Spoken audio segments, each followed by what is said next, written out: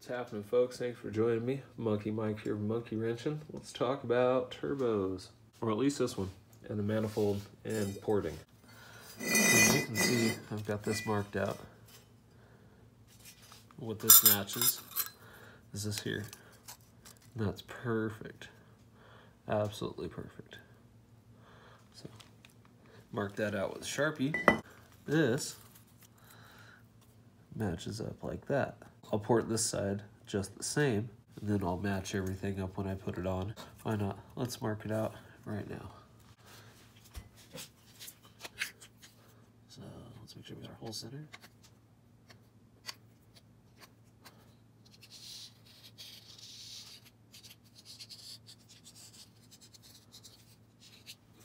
There we go.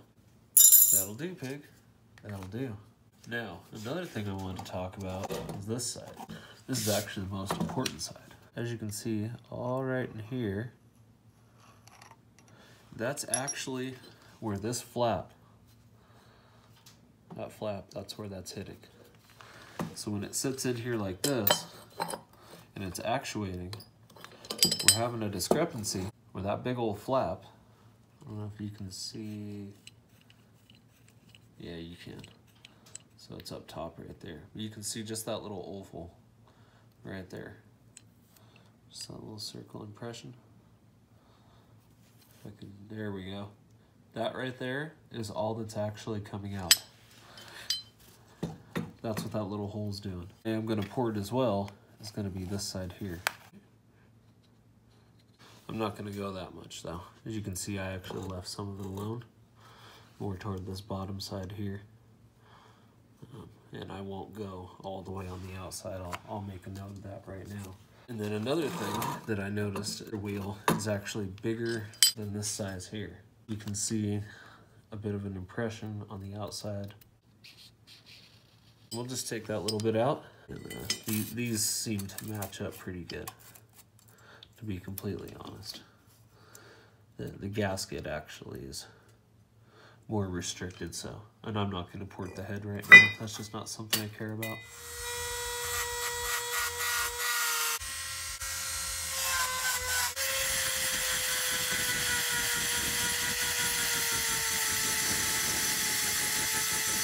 just got done finished up doing the right side, as you can see, and I had a couple issues. That happened. And it went spinning out of control, and I actually had to hit the surge protector right there just to get it to turn off, because I couldn't get it to stop to hit that there. It was vibrating so bad, and it was just like, and just trying to keep, you know, hold on to it so that thing didn't go flying off somewhere. So I'm like holding it away from my face, trying to get down to unplug it. Anyways, we got a lot of material that came out right there, and I actually kind of went and curved it in, gave it a bit of a rounded edge on the inside. So hopefully we have less issues with these two cylinders pushing their exhaust pressure into that area. I'm not really gonna mess with too much more. I'm gonna get that side there, and I'll do kind of a similar thing where I just round that up in there, make it a little bit easier for the exhaust. That one's not so bad. It was this side is what I was worried about so much. That side there, it took off a lot of material, and as you can see, I gave it kind of a smooth polish, and I'm gonna do a little bit better. I'll come in by hand with some sandpaper and smooth all that out. You know, we're all nice and lined up. Perfect. Get some more material out here, and then we'll be done. That looks a little bit. Oh yeah, getting that all polished up. It looked like this on the outside last time. Now it's all nice and smooth. Look at that. Look at that. Hopefully we don't have any boost creep issues or lag issues or anything like that. Try to alleviate it as much as we can. Got that fully ported and opened up. Looking good. Not bad for a little $100 eBay turbo log. What you're seeing here is the 1.6 manifold, one turbo from Leroy, another turbo from Leroy. Though they seem like they're very similar, they're actually not. One of them is pretty modified, the other one is stock. So let's get into showing you which is which. Hopefully I can do this one-handed and holding it to actually be able to maneuver the camera better. One of the first things that we're going to notice is the wastegate port. This one is much larger. Let's pull out our calipers. 21.6, 22.5 by 21.6. This one here, 25 by 25. And I did that by hand. I didn't measure any of it. That's pretty good. I didn't think I did that good of a circle. And just to give you an idea, the reason why I did that is, as you can see here, there's discoloration where the flap on the wastegate actuator comes up and it hits it, and it only seals just that tiny little bit, but has all of this where it's still sitting, where it's actually smacking against it. Now, a lot of people would say, well, you want it to be smaller, that way it'll make a seal. Yes, correct. But if you notice, this is actually sealing up at the top. It's not sealing in the middle. And you can see the indentation there where it's been keeping it from, using the whole entire port.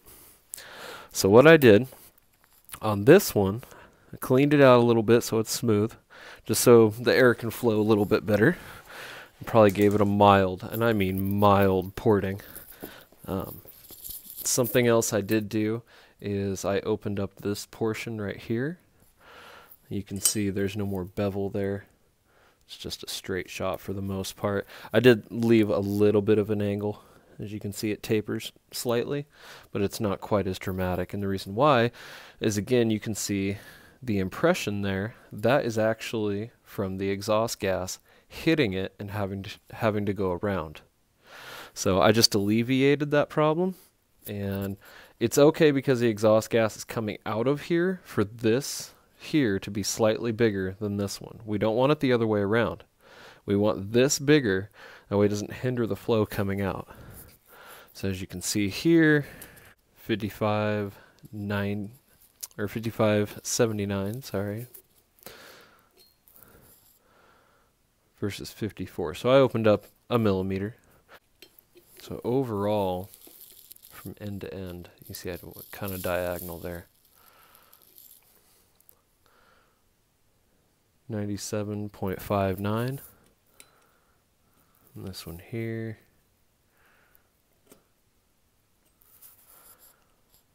98.75, 98 3/4.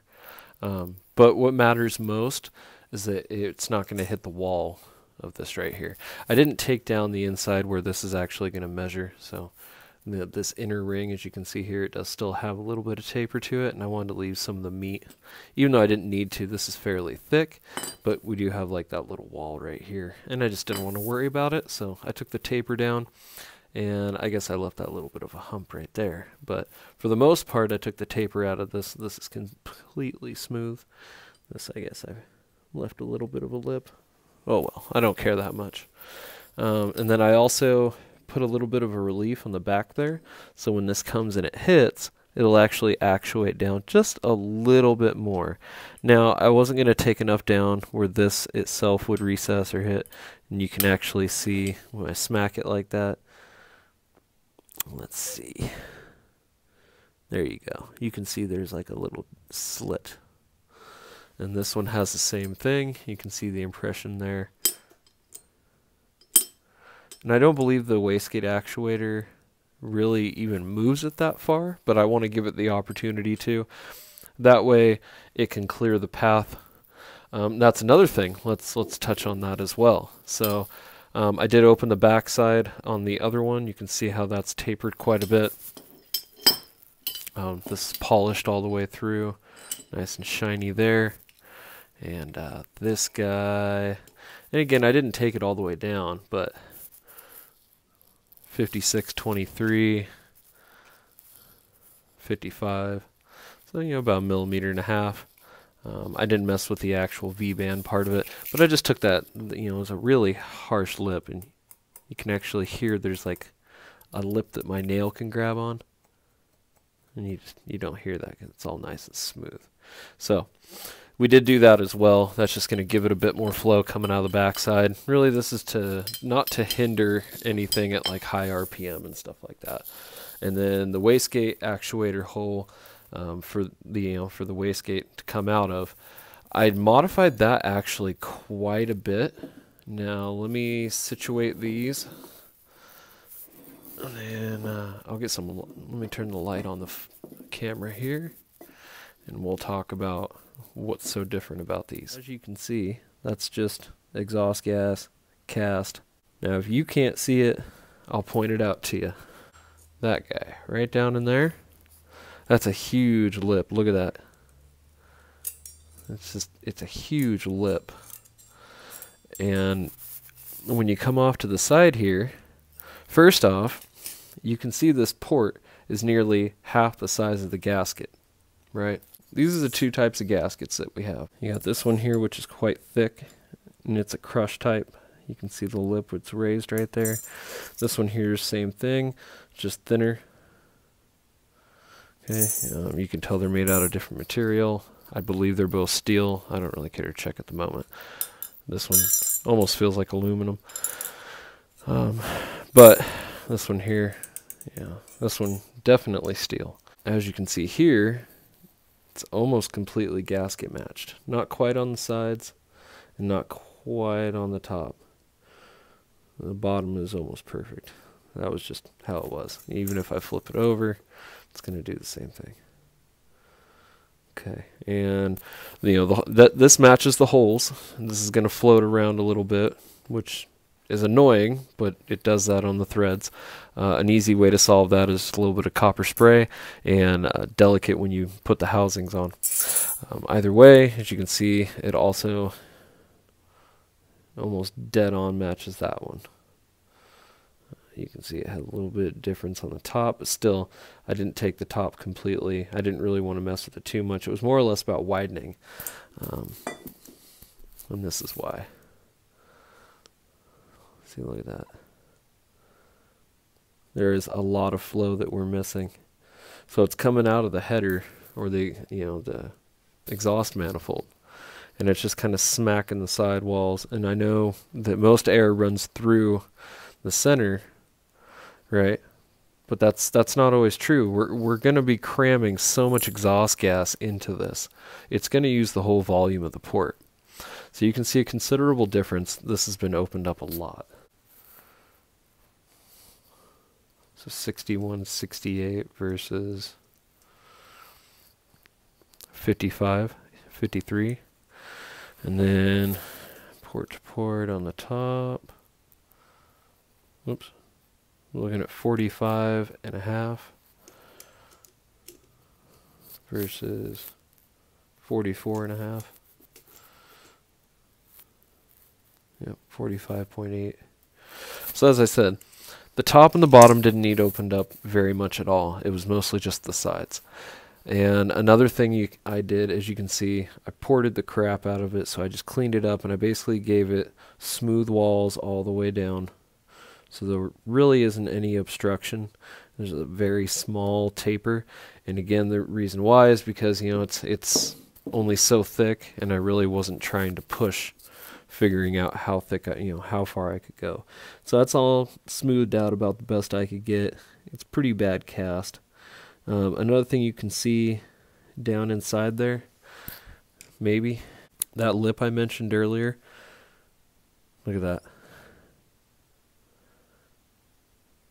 Here, I'll take a picture, and then we'll compare them side by side. So yeah, as you can see, it's just been ported out a great deal to allow more gas to flow through, have less hindrance at the top end. We're going to have less issue getting the wastegate to actually function properly. As you can see there, I did knock quite a bit of that down as well. Now I get it that part of this design right here is so that as it flows through, when it needs to hit the wastegate, it can just go right over there. The air is going to take the path of least resistance, period. There is no reason for that. That's stupid. This has more than enough, as you see. It's got more than enough to hit that wall, go out a hole that's been enlarged nearly half over. I just basically went through, opened that up, you know, opened up, did I even touch in there? No, I did not touch inside the actual exhaust housing itself, where the turbo seats. Leaves us to move on to the exhaust manifold itself. I did also port match the gasket to the exhaust manifold, so that's good there. This side is a little bit bigger, which I'm not really too terribly stoked about. Usually you want the receiving side to be bigger and the exit to be a little bit smaller. So I may actually open this lip up a little bit, but I don't want to push it because I don't want to get too close. You know what I mean? So I'm not really concerned too terribly much. It is a very minimal amount. This is 64 and this is 62 side to side. So it's, you know, a millimeter shorter on either side. And then I believe the opening should be identical. Let's give it a check.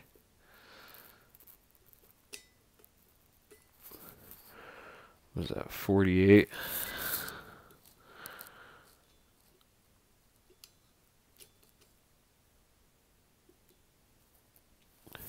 $47.